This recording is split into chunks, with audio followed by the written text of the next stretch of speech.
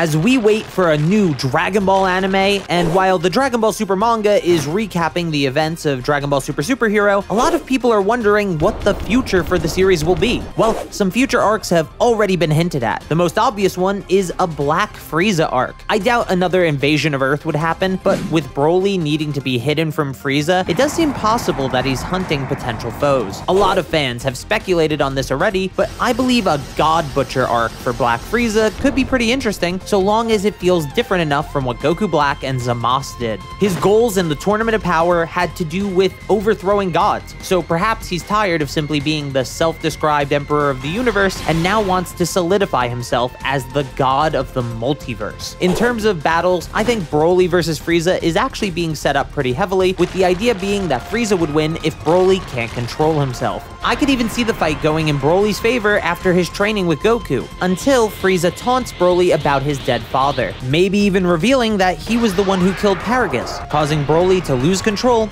and ultimately lose the fight. We'd also, of course, have another Goku versus Frieza rematch, and while I think these are always fun, I doubt another Goku W is what the story is leading to, so maybe like the beginning of the Granola arc, or even the fight with androids 19 and 20 in Z, Goku will be taken out early to give Vegeta and the others a chance to shine. I actually think Vegeta is a contender to get the W against Frieza, but is the way to show someone has moved on from their past to have them focus on revenge? The Granola arc seems to want us to think differently, so it's possible Resurrection F really was Vegeta's only chance for a win against Frieza. I'm still down for Vegeta to win though, I'm just not sure if it's realistic in the current story direction. If Frieza does beat the 3 full-blooded Saiyans and decides to invade Earth after, he won't have an easy time since Orange Piccolo and Beast Gohan are ready for him. While Orange Piccolo is likely well below Black Frieza's power, Beast Gohan has yet to be compared directly against people like Ultra Ego Vegeta and Ultra Instinct Goku, aside from the vague statements of course. This fight could even be thematic for Gohan if he's the one to win. Resurrection F specifically got him to start training again to protect his family, but with the Beast form now, he might actually have the power to handle this himself, especially if he seriously trains in his free time. This could be the moment that finally shows us what a Gohan that kept the promise to protect his loved ones looks like, and he might even be the one to beat Black Frieza because of it. Which leaves me with one more interesting fight that could happen before the climax of this arc: Beerus versus Black Frieza. Beerus has the most obscure scaling in the whole series. While the manga does show Beerus fighting at full power, we have no reason to believe he's lying to the Grand Priest of all people. That fight has all the gods of destruction as fairly relative to one another, with Kitela and Beerus being slightly above the rest. Belmod doesn't even require healing after the fight though. He's even able to trap every god of destruction in barriers, then uses key cards to slice them up, and Beerus couldn't do anything about it, so he's clearly not that far behind. Jiren is directly stated to be stronger than Belmod in the manga, no rumors needing to be confirmed like the anime, and Goku is far stronger than he was when he fought Jiren. So you'd think it'd be confirmed that Beerus is behind Goku and Vegeta, but that not being confirmed blatantly in the narrative is a big sign that it still may not have happened yet. A Black Frieza fight could finally resolve the growing tension between the god and the emperor, as well as definitively put Beerus's power into perspective. If you ask me though, there's another arc that should happen before Beerus fights anyone seriously. You see, modern Dragon Ball started with Battle of Gods and Beerus's hunt for his greatest rival, the Super Saiyan God. Later in the Dragon Ball Super manga, just before the Tournament of Power,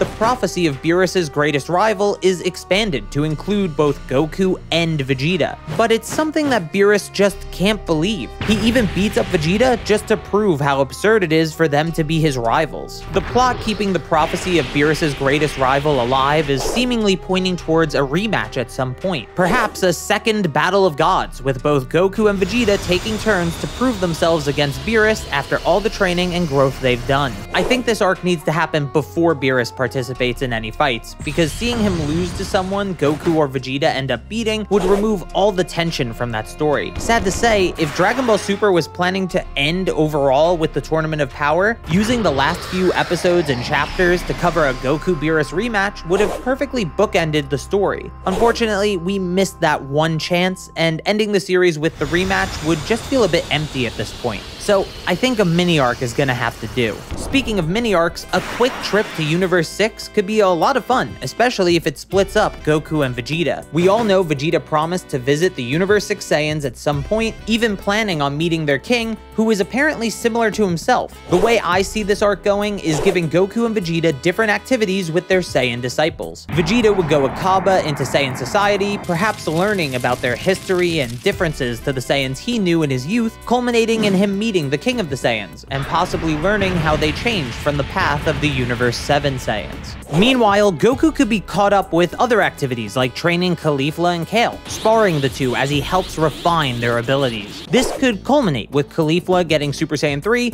while Kale fully controls her powers, perhaps in the same way Goku is teaching Broly to. A good end to their training would be Goku teaching the two the fusion dance, allowing them to fuse in dire situations without the need of Potara earrings. And if we're really lucky, Goku might test this new fusion out not only against himself, but maybe against others, like Broly if he gets to come along on this trip, or against Hit and his time manipulation, which would be a fun action set piece to tie up the arc with. If you're wondering about Goku's desire to train others, it's been a running theme since the Cell Saga. But of course, his most anticipated disciple is Oob, the reincarnation of Kid Buu as a pure-hearted person. The end of Z is the canon ending to the original manga, and it's been stated that it won't be retconned by Dragon Ball Super. Toyotaro even said, "We are preparing the ground to direct Dragon Ball Super into the original Dragon Ball Z ending." After Superhero's release, even Toriyama was calling it the story right before the final chapter of the original manga, so it's seemingly up next in the timeline. Even though it already exists, I do think a retelling to cover some of the minor discrepancies would be huge. Fix up little things, like the amount of time it's been since Bulma has seen Goku. She says in the original manga ending, it's been 5 years since she's last seen Goku because of his training trips, which Super actually explains well, with training being mostly done on Beerus' planet. Since Dragon Ball Super Superhero is just before the end of Z,